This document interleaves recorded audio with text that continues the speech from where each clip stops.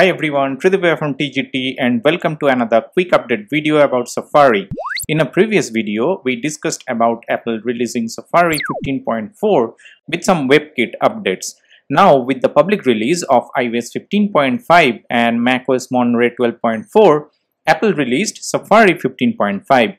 Along with that, Apple has also released macOS Big Sur 11.6.6 and security updates for macOS Catalina users as well.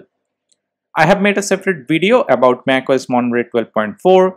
If you haven't watched that video yet, I'll link it in the end screen of this video. So if you have already updated your Mac to macOS Monterey 12.4, then you already have Safari 15.5. It came preloaded with Monterey 12.4. To check for the present Safari version, open Safari and then go to About Safari. Here you can see the version is 15.5 and here is the latest build number as well. But if your Mac is running macOS Big Sur or macOS Catalina, then you should see Safari 15.5 as a separate update. To check for the update, go to System Preferences, then Software Update, and you should find the update here. For the reference, I am running macOS Monterey 12.4 in this mid-2017 MacBook Air 13-inch. Before the update, you need to close the browser and this update should take just a minute or so to install and do not require system restart. Safari 15.5 may not be a feature-packed release. It's mainly a security and bug fix update, at least what I have found so far. I'll let you know if I find something else later. But from the security point of view, this is an important update and fixes a lot of security fixes, mainly related to WebKit for your Mac.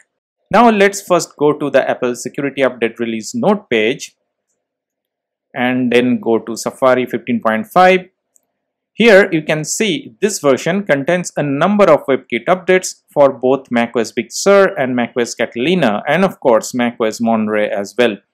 As you can see, a memory corruption issue was addressed with improved state management. Also, a use after free issue was addressed with improved memory management. If you want to have a closer look at the WebKit updates and fixes, you need to visit the website for details. Here you will find all the new WebKit features in Safari 15.5. Here you can see it contains some developer features, then fixes and polishes some previously released features as well. In fact, if you have watched my previous video about Safari, you might remember that Safari 15.4 came with 70 new WebKit features. So it was a feature-packed release. And Safari 15.5 actually keeps building on that.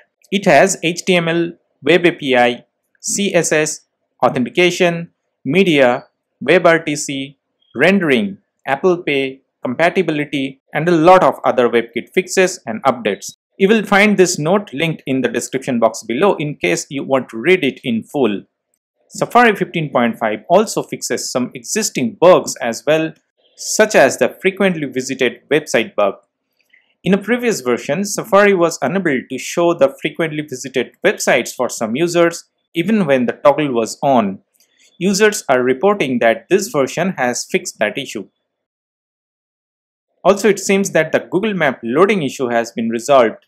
On Safari 15.4, some users were reporting that Google Maps is running very slow and not loading the areas properly, but it's now working fine. About performance and stability, Safari 15.5 is running as usual after the update in this mid-2017 MacBook Air 13-inch.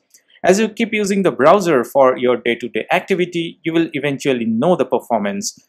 In this 2017 MacBook Air, Safari 15.4 was running without any issue. But as I have mentioned earlier as well, pop-up blocker doesn't work properly in some websites with Safari 15. Pop-ups appear all over the pages while visiting some certain web pages. Do share your experience in the comment section below and if you have found something new. Also, please don't forget to subscribe to TGT. Please like and share this video as well. I'll see you in my next one. Peace.